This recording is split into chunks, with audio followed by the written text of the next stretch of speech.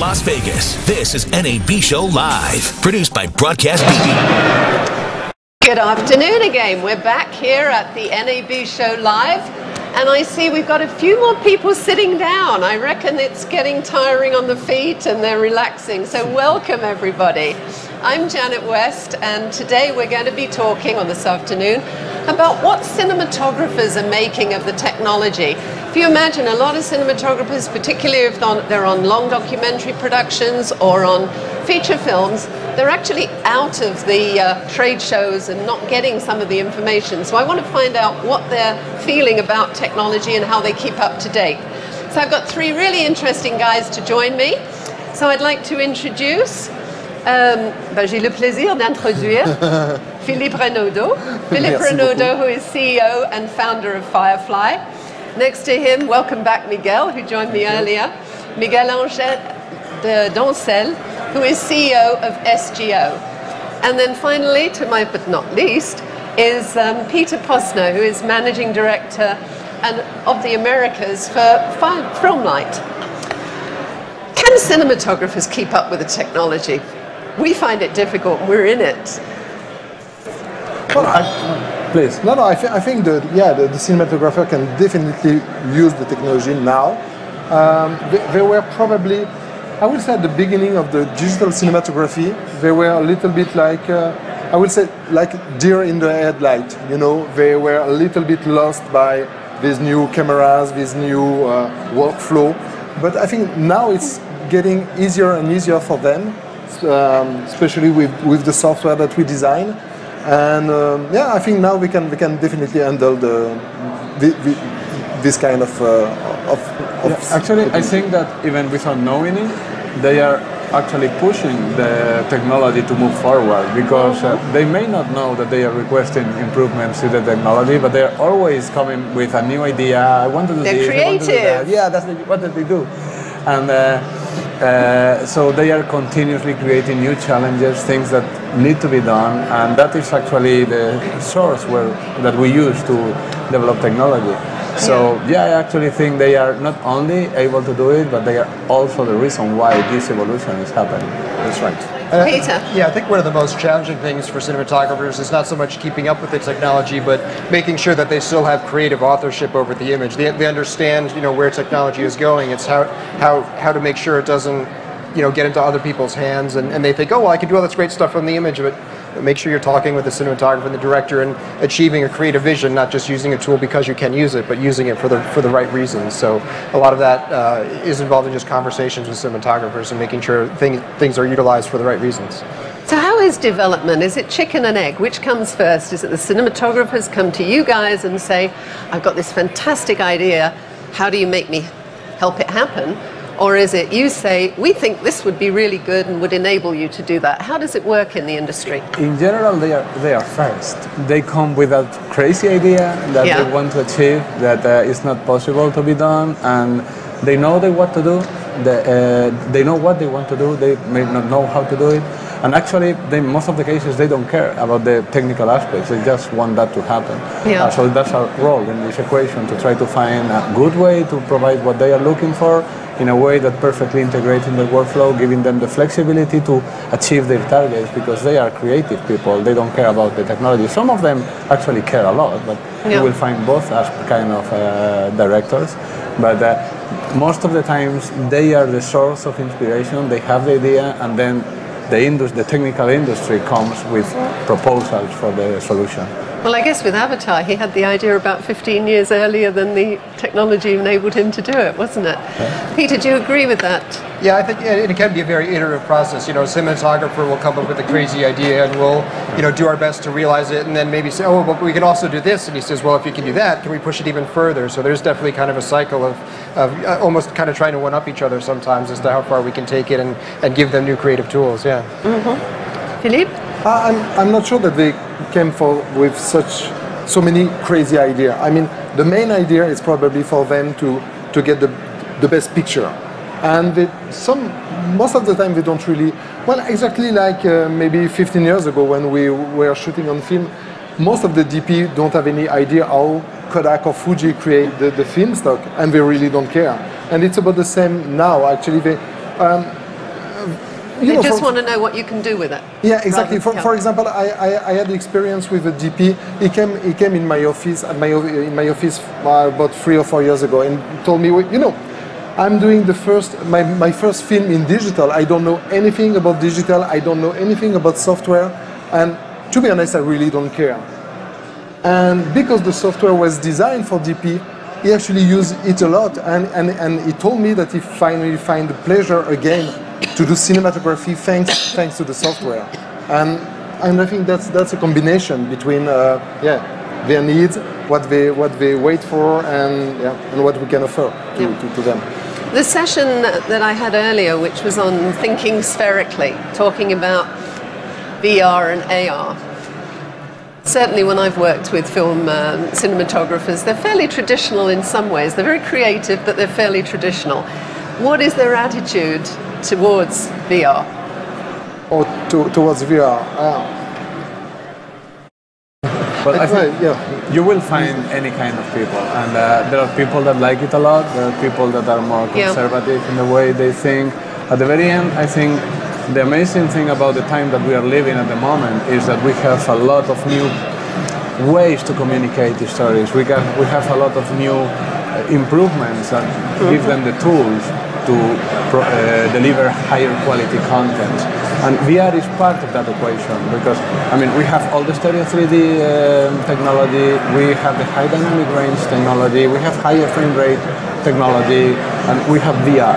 I mean, I wouldn't say one specifically is especially important or less. I think the cool thing about this is to have the opportunity to deal with all of those different technologies in one go and create with them, merging, mixing things and doing maybe high frame range VR with HDR or putting things together.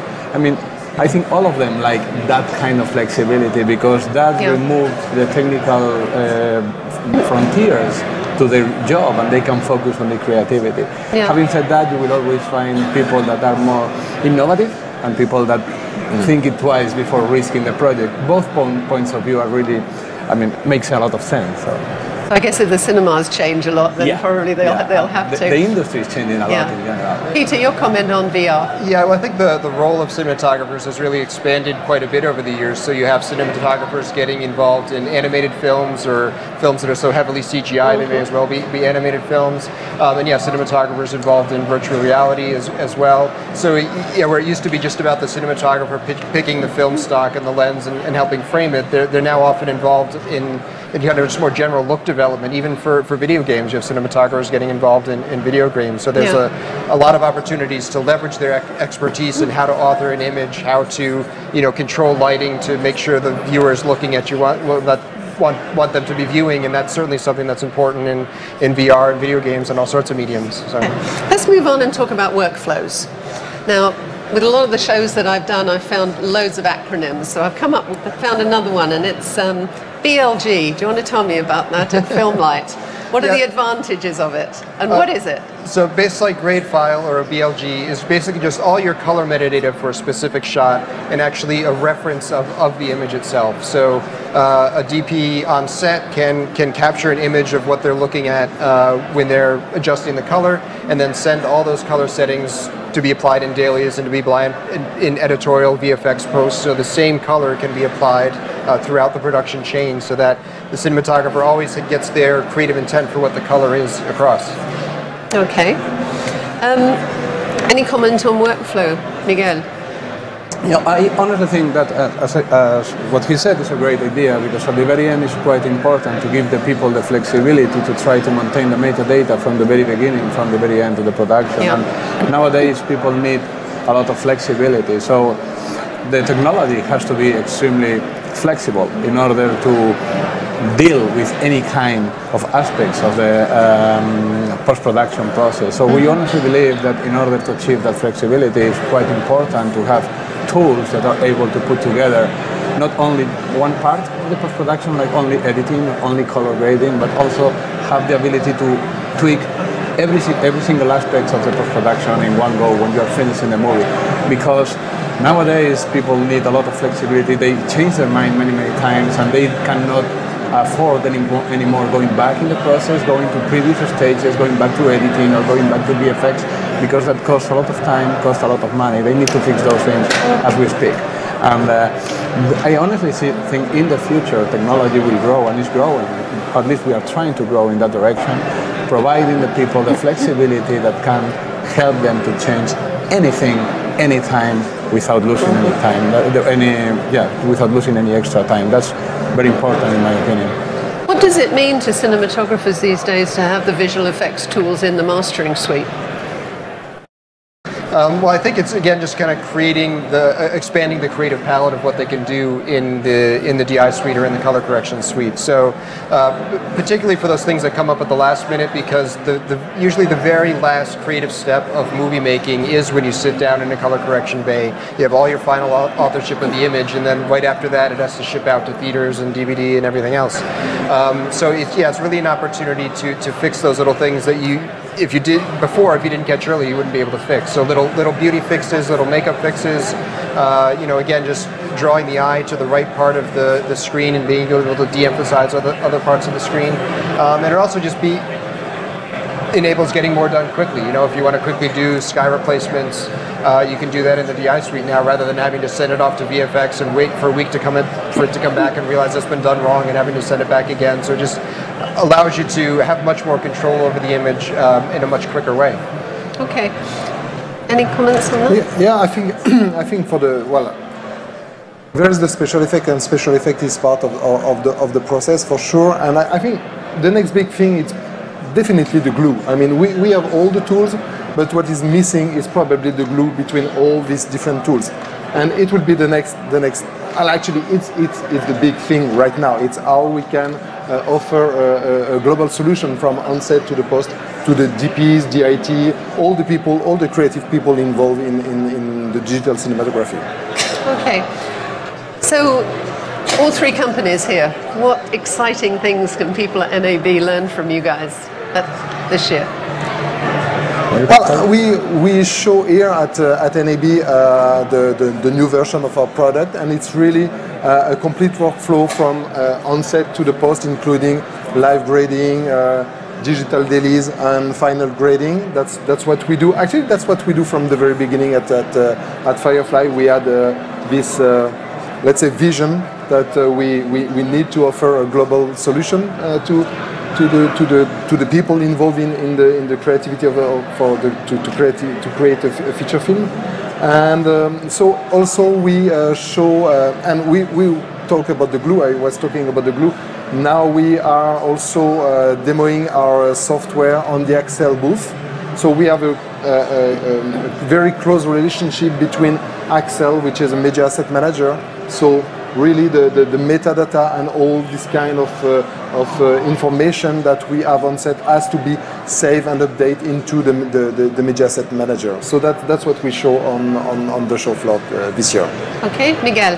What we are presenting, actually we are presenting quite a lot of things, but probably the most important one and the most interesting one is Mystica 8.7, which is our proposal for the finishing process of the post-production. As he was saying before, when the director is finishing the movie, he wants to have control over all the aspects of the final production, not only color, but if they want to do a sky replacement or something like that, they want to be able to do it. But not only that, if they want to change, if it is a 3D movie and they want to change the convergence of the clips, or if it is a VR project and they want to change aspects related with VR, we are providing the people the ability to change all of those things in real time in the same system. So when they sit down to finish the movie, they actually can finish the movie because there is no problem they cannot fix on the fly as they go, which is a very, in our opinion, is a very interesting approach to the finishing process. Yeah. Peter, you mentioned the Filmlight BLG. What else can people at the show expect to see on the Filmlight stand? So yeah, Filmlight, we're all about color finishing and color mastering. So we're launching a new release of all our products, and it started many years ago with Baselight, which was just our color finishing tool, but is now a full workflow suite of tools from Pre-Light, which is our onset tool that DPs and DITs can use to manipulate the color, Daylight, which is our dailies transcoding tool for creating deliverables for editorial and VFX, and then we have plugins for Avid and for Nuke to get the same colors applied in editorial and VFX, so you can see how the color goes throughout the production chain, and we have the same tools available at all of those, including a new tool called Base Grade, which is a new way of adjusting the color in a way the camera sees color and the human eye sees color, so you can adjust exposure after the fact and a true color temperature after the fact, so we're pretty excited to be showing that at the show, and also have a new release of Baselight Student, which is for people to learn our software, because it can sometimes be hard to, to get to a Baselight finishing suite, which is often very busy, tied up with projects. So it allows colorists to take the Baselight software home and learn more about how to use particularly those more advanced tools like paint and grid warping and perspective tracking, which are kind of more VFX tools. They now have a version they can take home on their laptop and learn some more about how to take advantage of those tools. I think this is interesting because in a lot of the shows that we've had this week, education has come up quite a lot, because with the technology changing so quickly, how do we keep the skill set moving and able to satisfy what customers need? Are you helping media colleges, that sort of thing, to deal with this, or are you finding you're having to create software tools to train? For example, at Firefly, we are really close to some French school, like Louis Lumière, for example, or some university. But yeah, that's really part of that's really important for us and for the industry, that the people can be trained and knows exactly how to use the software and the solutions. Yeah, the students are the future of the industry, and it's extremely important to help them to learn the new technology, because they will be the people using it in the near future and for the time being. So for them, they have a special version of the software, which is Mystica Insight, which is a completely functional version of the software for learning purposes, which is because we honestly think it's extremely important to help the new generation of people to put hands on the technology. Yeah. And we've also been working with professional guilds like the Editors Guild or the American Society of Cinematographers, because even professionals need to constantly keep up to date on all the changing HDR standards and things like that. So we're very involved in trying to help put together educational opportunities just to kind of update people on what the state of the industry is, what the different options are with the different technologies. Could you mention a particular production that you've been involved in that's used some interesting parts of your tools? Yeah, we did a very nice, well, actually our client did a very nice French feature film called History of Love, and it's actually it has been shot in Montreal, New York and Romania, and all the labs and the finishing color grading has been done in Paris, and it was really nice because they use our product all the way along of the production, and including some systems in the hotel room of the DP. So every night the DIT give to the DP a drive, and the DP was able to make the modification very easily, send the modification back to the DIT, and then all the metadata follow all the way along to Paris. And actually, as we said, a few months after the editing, they were able, the company in charge of the post-production was able to do the conformance into Firepost, and automatically all the color grading decided by the DOP during the shooting were automatically applied on the shots, and it was a really good experience, really nice. Okay.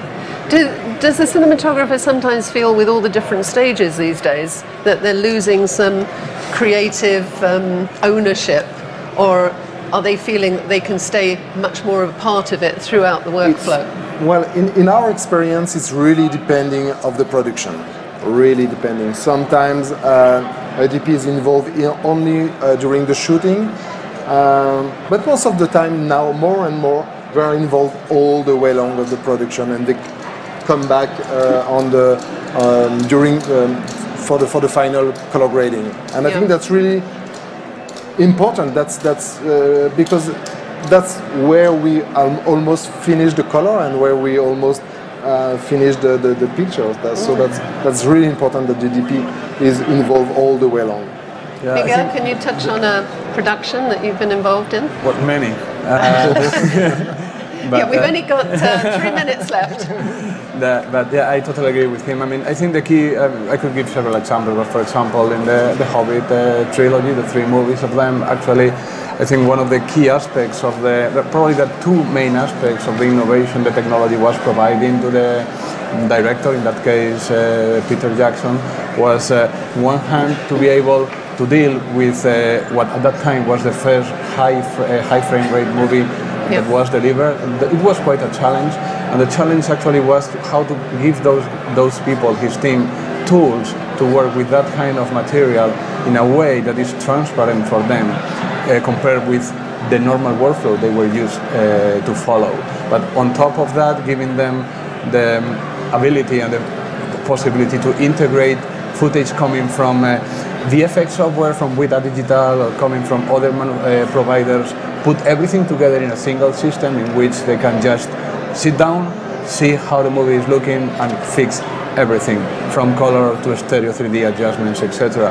That kind of flexibility is actually a tool incredibly valuable for the director, because going to the point you were mentioning, they can actually focus in the creative aspects of the movie, and they don't have to care about the technical limitations. If you are working with double the bandwidth because it's a stereo, or 8 times more bandwidth because it's a stereo and double frame rate, they don't care. They just sit down, look the result, they like it, great, they don't, they change it.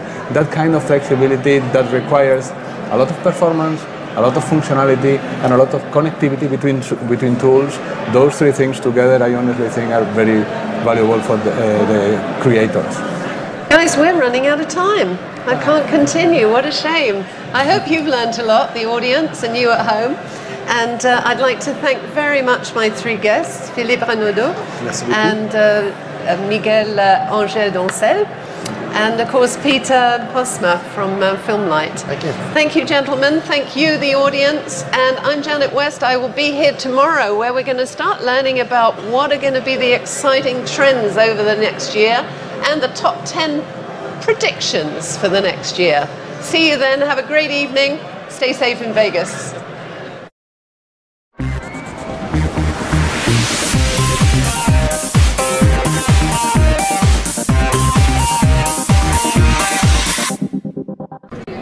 Hey guys, Nikki from NAB Show Live, and I'm here with Evan Gronke. He's the Senior Product Manager of AMD. How's it going, Evan? Fantastic. Great start to the show so far. Yeah, it's exciting. I'm excited.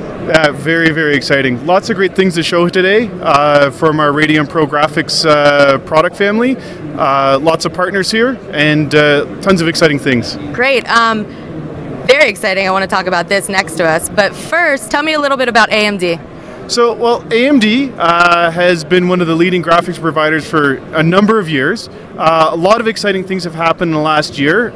We rebranded our entire professional product line last year at SIGGRAPH with Radeon Pro Graphics, introduced a number of fantastic products from our WX series product lines featuring the latest architectures and the latest graphics process nodes. And here we are today, ready to start talking about our latest and greatest products that we just launched this morning. I know, I heard. So now that you're allowed to talk about it, tell me a little bit about it. Yeah, so what we have today is the Radeon Pro Duo.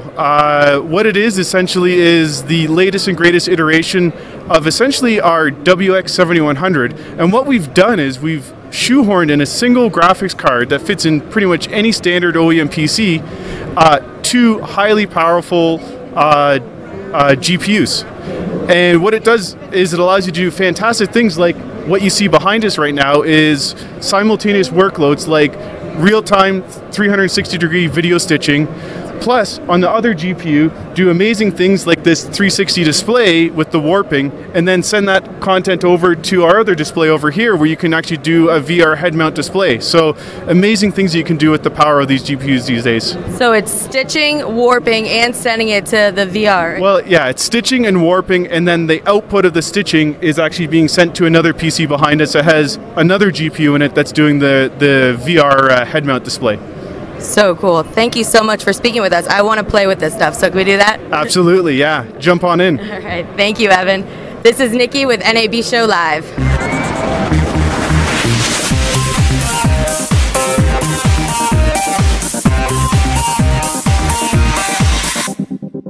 Ryan Saddles here with NAB Show Live. We have a very special guest right now, America Ferrera. How you doing? Good, thank you. Trying to keep my voice here in Vegas. So congratulations. You just got the Television Chairman's Award at NAB Show today. That's right. So how does that feel? It feels great. It's an incredible honor to be recognized by the Association of Broadcasters, and you know, to be honored specifically for the representation that the work I've been lucky enough to do has created in the industry. All right. So Ugly Betty, that was an awesome show. That's when I first learned of you. You've got to be proud of that. But now you're working on another show. Yes. And it's your baby. Well, kind of well, kind of. It was my infant. It was someone else's baby. Justin Spitzer, who worked on The Office for 6 years, created this wonderful show, and it's about, everyday people working at a Cloud9, insert Walmart, Target, any kind of big box store. And it's just about people from all walks of life, coexisting, and there's so much room for humor, but also for smart, poignant commentary. Not necessarily, there's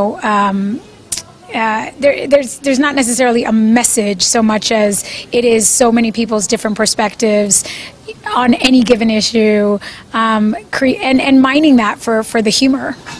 And so I hear that you're really big on women's issues and Hispanic issues. I think that's really awesome. Thank you. And so you're very involved with the community. I've been involved with a number of communities, and I'm really big on just like people. I'm big on people being represented and having a voice and feeling empowered, and I've done work with women people and with Latino people and all other kinds of people. All right, excellent. All right, America Ferrera, the one, the only, right here in a hidden location at NAB Show. We'll go right back to the studio.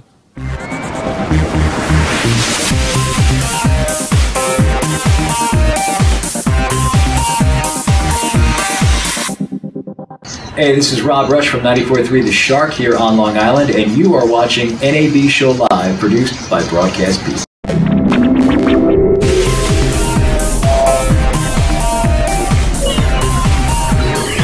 Live from Las Vegas, this is NAB Show Live. Hello, welcome to NAB Show Live. Here we're covering topics on VR, new media, and augmented reality. Today I'm Caitlin Burns, and I'm going to be hosting VR distribution. I think this is a question that has come up again and again in the panels we've been presenting here at NAB, and I'm so excited to have two amazing experts in the field with me today. Alyssa Crevier, the Global Head of Brand Partnerships for Little Star VR, and Greg Catano, who is the CEO of the VRcade.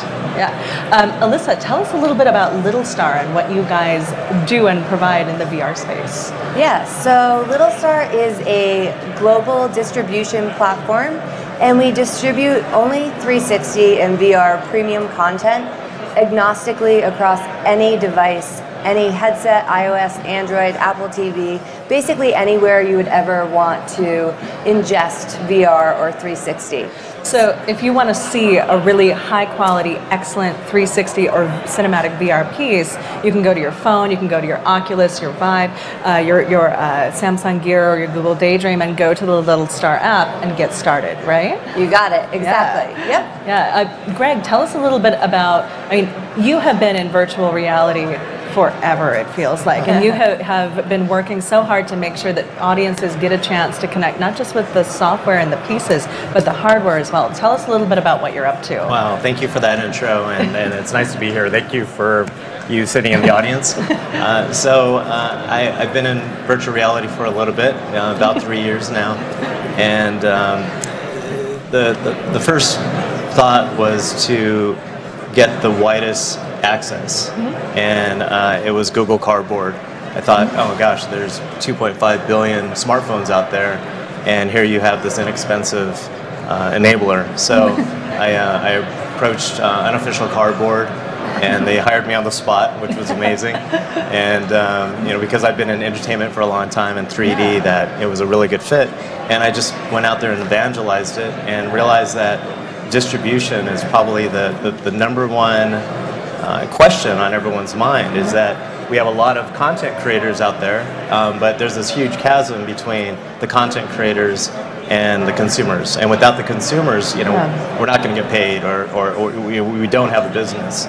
And I saw that happen in 3D when I was really involved in 3D. So the VR arcade is really one of those points where we can get it out to the public with this location-based model. And so, if I may do a shameless plug, we're at the MGM tomorrow. So at the MGM Hakkasan and Level Up, we're going to have a VR arcade with 14 of the most popular VR experiences and a bunch of influencers. So if anybody out there wants to come check it out, we're gonna end the NAB show with that. So I'm glad you brought up cardboard, because I think when we're talking about virtual reality, most of the people who have seen it have either seen a 360 video on a platform like a YouTube or a Facebook, or they've had a chance to see something on a distribution partner like Little Star, but maybe through the cardboard headsets, which are the foldable pieces that you see a lot. The New York Times shipped out up to 1 million subscribers. It was one of the opening salvos of the VR distribution market. But Alyssa, tell us, where are people watching VR on Little Star? Yeah, so we see the majority of the traffic coming in through PlayStation VR, and then from there it goes to iOS, Android, Gear VR, and then kind of at the bottom in terms of headsets, you'll get to the Oculus Rift and the HTC Vive, only because I think there's a barrier to entry, only because of the expense in which the PC or the machine that you need to run equipment like that, like the Vive or the Rift, is very expensive. So the average consumer can't necessarily afford a $2,000 Alienware computer. So definitely PlayStation VR, we've seen immense growth with that piece of hardware.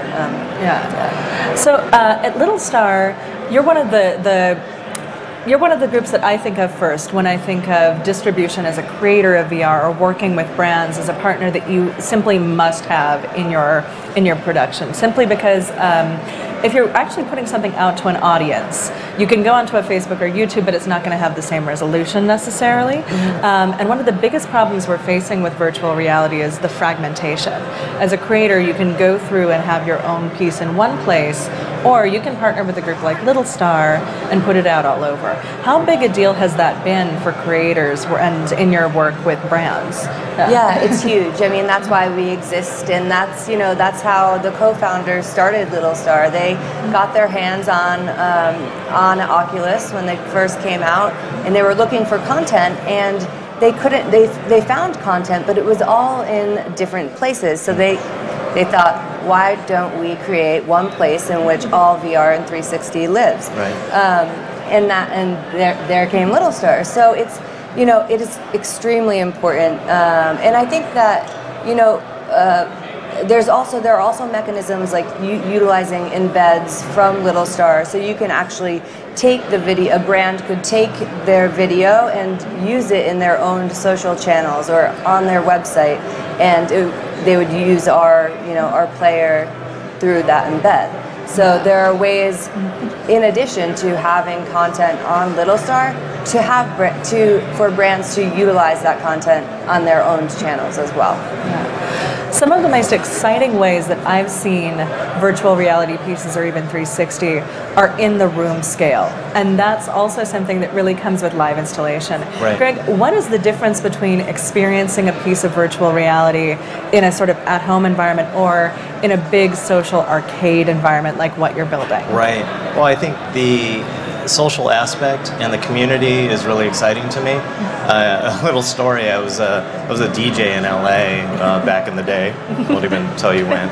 But I used to tell people that I wasn't the most technical DJ. I wasn't, even close to how good these other guys were at scratching and mixing. but my dances were huge. You know, my events are huge, and it was almost like pre-social media, where I pulled in these influencers from all these different parts of LA. You know, downtown, Venice, the Valley, even Orange County, and they would bring all the people because they knew that they would have a really good time.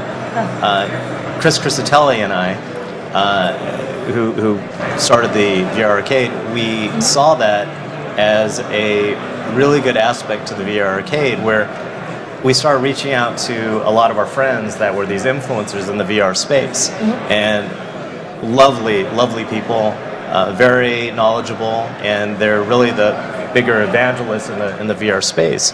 So I reached out to them, and you know, without hesitation, they all signed on. So not only do we see the VR Arcade as being a place where the public can experience these devices, like you said, may not have the money to experience. So here's a way, just like IMAX VR, where you know you pay a little bit and you can try all these different experiences. I think that model is great.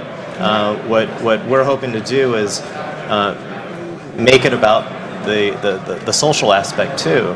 So I came up with this tagline. I said, you know, come for the VR, stay for the community, because I want people to be there and feel that they can ask questions for all these very influential people in VR, because it's such a giving community. And my friend Angela is sitting out in the crowd, and another one of the lovely ones in the space. So there's so many great people, you know, even the two of you. It's like we've known each other through social media and through, you know, just hearing about the amazing work that you guys are doing. So I think that's what we can bring, and that'll leave the impression on top of the VR experience. I think everyone who's involved with the field can't help but be energized by the amount of experimentation and the new ways that people are exploring how we create these immersive, present environments and how we can add interactivity into them. And when we're talking about live events, sometimes this is the only way you can see the newest experiment with interactivity. Or people are building full room, only unique event spaces like The Void. And I believe they're in Love The Void. Utah, New York with their Ghostbusters experience, Dubai and Los Angeles, where you're actually inside a VR experience, inside a building, and able to go through and have full range of motion in a full sensory environment. What was the first piece of virtual reality or 360 content that really got you, that made you feel like this is something that I am so excited to be working on? For me, I think that right now one of my favorites is My Brother's Keeper. Just in terms of cinematic VR, it's great, and it's at the end you can't believe that you have just been in it for 10 minutes. It's a longer piece of VR, but you don't feel like that at all. And so there's a storyline, and I think the storytelling there is just superb. And can people find My Brother's Keeper on Little Star? They can, yes. I recommend you check it out. For you, Greg, tell us about the piece that really drives you wild. Right. So I had seen some experiences before the one that I'm going to talk about, but this was the one that basically convinced me that I had to be all in, and it was Showdown by Epic Games. And I had waited 2 hours at CES and looking at my watch going, wow, I hope that I'm gonna, you know, be able to, you know, get in and check this out. And it was worth the wait. So it was 10 vignettes, the last one was Showdown. And here, you guys all remember The Matrix. You know, you have these slow motion bullets with the bullet tracers behind the bullet coming at you. I had time to look at the bullet as it was coming at me, look underneath it, look at all the detail it went by, and when a rocket hits the side of a building and the debris cloud completely envelops my head, I said, wait a minute, I know 3D, I know stereo, and I can't figure out how they had the displacement and the motion blur. Everything was just so real that to this day, it's basically an imprinted memory in my mind that I was on that video game street. And as soon as I walked out, I started sending text messages to my friends saying, I just saw something that just changed my life, and I'm in. And they know I'm super pragmatic as well as being a very blue sky entrepreneur. But I said, this is different. This is the first time that I felt that I was not just an observer of media, but a participant. I think anyone who's worked in virtual reality and walked people through their first VR experience is familiar with that moment where you just get that awe. Right. If it's a great experience, it's something where it's a whole new feeling. But in the last technology revolutions, especially in media, a lot of the conversations were about data, about analytics, about being able to share something with a huge addressable market and get immediate feedback. How do you work with Little Star, with your creators, to provide similar tools to track what's going on, and what are people asking for in terms of KPIs? Yeah, I think that one of the ways in which we're able to deliver data back to content creators or brands, we actually have heat mapping technology where we're tracking your pupils wherever you're looking inside of a headset multiple frames per second. So we then generate a heat map for content creators to see, hey, during this scene, the majority of your audience, they were looking over here at the sky when you actually really wanted them to be looking at this puppy. And so what you're able to do as a content creator is tweak your piece of content and put audio cues or different kinds of different elements, sound, light, etc., to then help the audience look at what you really want them to look at. So that's a tool. And then also I think for R&D, for brands and for networks, character development, that kind of thing, they really love the heat maps as well. And then other data is just more or less, we're able to provide brands with information around where are people ingesting VR the most. Is it PlayStation? Is it iOS or Apple TV? So we're able to break down all of the completion rates, video views, impressions, quartile tracking by device as well. So that's been helpful. Therefore, they know where to kind of hone in and get to know more about their audience. That's very exciting. If I may say something to that, of course. Is that immediately when I looked at cardboard, I saw that as just a commodity. That people will give these away. People will try to race to the bottom to come up with the lowest price for these. But when you take an enabling device like cardboard and mobile and pair it up with a platform like Little Star, now you have a network. Mm-hmm. Now you have that very powerful ongoing engagement with the consumers, which is the entire game, which is why the most powerful tech companies out there are so successful, is that they know how to target, they know how to take that data and customize the experience. So now you take that framework, but you also put it in an immersive environment. Now it's next level that we've never seen before. So tell us a little about who you're working with. Who's coming to you and asking, how do I solve for virtual reality? What is it that we can do that's going to get people excited? Everybody. I find that a lot of my time is taken up kind of evangelizing the medium of VR, educating brands, educating agencies, educating large networks about VR and why the memory that you walk away with after experiencing VR is much different than a 2D piece of content in which you ingest and leave. This is actually, because you are in the experience, it is creating this memory for you. So the power of that. We have a lot of agencies that are representing brands that are actually, now paying for advertising space on Little Star, and we're experimenting there with a lot of monetization and models and what it will look like. So a lot of the time I've heard VR and advertising compared to podcasting and advertising. Mm. What are some of the ways you're experimenting with placing those against an experience, or do they interrupt the experience? What's the thinking at the moment? Yeah. We're trying not to have them interrupt the experience at all. Can you imagine how jarring it would be to be in a VR experience and then all of a sudden interstitial, your brain would be extremely angry at you. You'd probably, I think, get sick And so what we're doing is more product placement within an experience.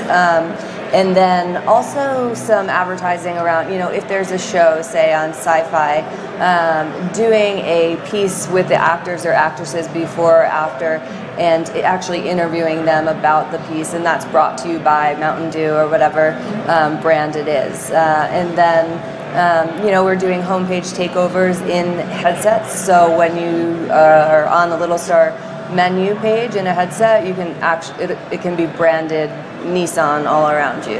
Right now, Nissan and Star Wars is the featured content on Little Star, and that's a piece of content that they've created in 360, but it's also a branded content piece. I think it's interesting to see how many TV shows and brands are coming out with branded content where it's immersing someone in their world. Do you find your approach more by brands or by agencies bringing that content to your platform? It depends. Short-term agencies, I think long-term it takes the brand, and this is the same of new or old medium, but brand direct takes a little bit longer in my experience, so the sales cycle becomes longer with the brands because it's more about an overall strategy when you're working with a brand. What are your initiatives in the next 2-3 years? Let's build out a VR plan that builds into those initiatives, whereas with the agencies it seems to be more about a media buy. And then I think there's another thing I did not mention, but I think we also are playing around with monetization in actually charging consumers for specific premium content, so that we can also in turn reward our content creators for the extremely hard work that has gone into creating entertaining VR. Greg, when you're putting together these events, who are you looking for to showcase? Are you looking for independent creators? Are you looking for brand or network pieces? What is it that helps you decide what should go here to make this the most exciting engagement in a physical space for people to share? Right. So Chris Crisatelli was the founder of the 3D Fest, which then became the Virtual Reality Festival when VR came into light. And Chris and I have known each other for a long time, and we're always looking for ways to help proliferate the movement, if you will, and really give a voice to these content makers. So about last year, I started working with Chris on the Virtual Reality Festival, and that was a really nice outreach to the community and allowed the independent content makers of VR to display their experiences, and that was great because Chris wouldn't take any money. He would just try to get it sponsored, or it would come out of his own pocket because he knew that, hey, listen, this is a very nascent business, so let's really see if we can help the community. So that became anybody, anybody, mostly independents, to bring their content and showcase it. And then our concept with the virtual reality arcade, especially tied in with Vegas, we thought, let's really display all of these over-the-top commercial experiences that you hear, Raw Data and Rock Band and Tilt Brush, which a lot of us have experienced, but it's magic nonetheless. So we're really trying to go for the biggest common denominator with tomorrow's event. But between the two, I think it really reaches out to the widest audience. Right. So what's next? What's exciting in VR to me is that we're seeing this field emerge not just from film, but interactive gaming. It's bridging all of these platforms that have previously been disconnected and are now connecting in new ways. Where is it going to go next? What's exciting you about where the field is headed? I think we've been asked a lot by content creators for the ability to have more interactivity within Little Star. So that's something first and foremost that we're focusing on. I think another thing that I'm mostly excited about is, oftentimes we talk about VR being a 360 or VR being a very solitary experience. You have a headset on and you're watching it, but it's hard to share that experience with somebody else. But imagine if you have, instead of just one piece of glass in your living room as a television as it exists today, the entire room is surrounded by glass. So it becomes a 360 experience within your own living room, and we get to watch it together and experience something together. Right. And another aspect of that is, viewing 360 and VR in a dome structure. So we're working on what that looks like as well. That's an exciting way to think about live event and distribution. Greg, what's the most exciting piece that's coming next in the industry to you? The most exciting piece, I feel, is the fact that it, not just entertainment, it also reaches out to all these enterprise industries. And that's the first thing that I identified, was that with entertainment, when we had a lull, whether through a strike or tax credits taking work out of the state, that the town just dried up. And when virtual reality came around or came on our radar, I said, wow, look at this. It's going to help medical and philanthropy and training and education.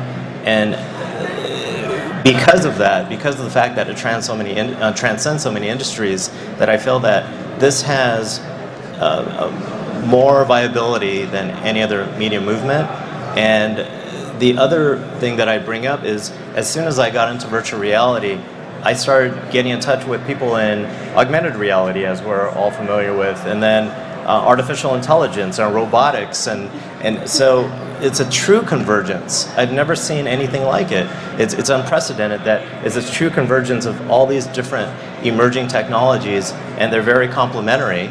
So looking at Facebook Spaces and their big announcement, and how the momentum is not slowing. When you have the biggest tech companies behind a movement like this, I don't think any of us are going to be aware of how this is going to develop and how quickly, but like, hang on and go for the ride. And I think if we're open to that, we're all going to really prosper from it all. Well, I think to sum up what I've been hearing, it's an exciting field where we're able to experiment with all of these different technologies and bring together people from different specialties. And for those of you who are looking to get into the field, you should reach out and try. And for those of you with 360 content, there are people with solutions to the exhibition questions and the distribution questions, like Little Star, who are there to be interested in helping you navigate it, like Greg Catano here. I hope that you all will go to littlestar.com on whatever device you want to watch your 360 pieces on. And if you're here at NAB in Las Vegas, that you join us at the VR Pavilion later, or you go to Greg's VR Arcade on Thursday. Thank you. Any quick thoughts before we wrap? No, thank you so much for having us. And thank you, audience, and Broadcast Beats and NAB Show Live.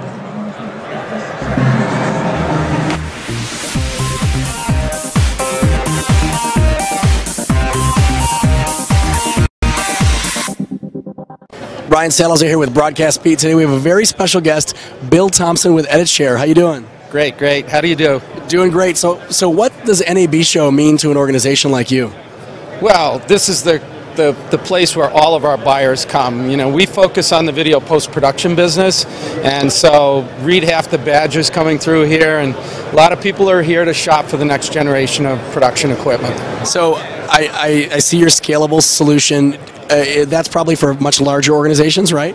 That's how it started out. Sure. And what I like to say is, it's one matter to build a system that's going to scale out as large as 5, 10, 15, or 20 petabytes. Really, the news from us this year at this show is that we've managed to scale it in so that a small team, a small company, or just someone starting out can start with something as small as a single node, which is quite affordable, which can be the basis of their entire workflow. And as they grow, our system grows with no forklift upgrades. And from what I remember, your products, you have a software management system as well, right? Yeah, you have a good memory, yeah. So we actually bundle that product, which is called Flow, and we also bundle an archive and backup product called Arc in the same product. So it really does become the heart of a workflow. with a simple, low-cost purchase. I mean, you're just sort of managing assets with it, right? Yeah, we sure do. Yeah, we've got a very world-class asset management platform that's widely accepted. Excellent. Yeah, you guys are quite a popular platform to be working on in facilities. Talk about Xstream. What's that? That's the solution you were just mentioning? It's Extreme EFS, and the EFS part of it means Edit Share File System. That's a proprietary file system that we've written to replace our legacy file system. It's scalable, it's easy to manage, and it's fault tolerant more so than ever before. All right, again, Bill Thompson of EditShare, thank you so much for spending some time with us, and we certainly wish you great luck and great success at the 2017 NAB show. Have a great show.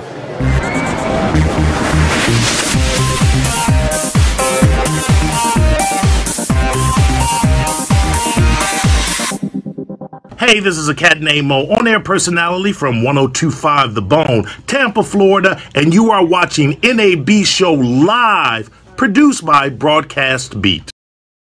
Hello and welcome to NAB Show Live. I'm your host, Ryan Salazar, and we have a very special guest today. We're talking about cyclorama walls, psych walls. So, Todd Dean, how you doing, sir? Nice to chat with you. So, a lot of photographers, videographers, educational institutions, they want to shoot in front of a wall. So a black wall, a white wall, gray wall, whatever, for photography or video. And I hear it's been used in animation as well, too. So talk about what a cyclorama wall is. Well, a cyclorama wall is basically you curve every 90-degree corner in a room, or as much as you want to shoot in front of, so that there's no beginning of the floor and start of the wall. It's like one big curved situation. So in a cyclorama or a psych wall, it's kind of like infinity. Okay, so how do you build something like that? Well, they used to build it by hand, and they would cut these ribs out of plywood, and they would try to bend boards, and the radiuses were always really large because that was the easiest way to bend that board.